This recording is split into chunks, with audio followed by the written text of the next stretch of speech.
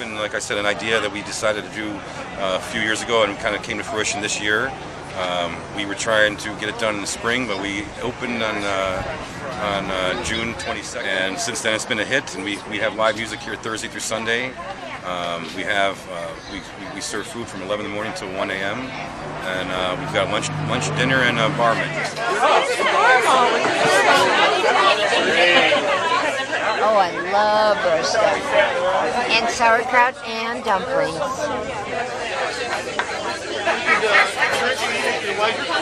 It's been a pride of mine, but it's becoming a pride of Vermilion as well right now, because I think it's helping shape the whole downtown. We've got a lot of young business owners, Rudy's and Wine Vault here nearby, you know, and we feel like we're kind of trying to make it a destination city, not just a destination place. So.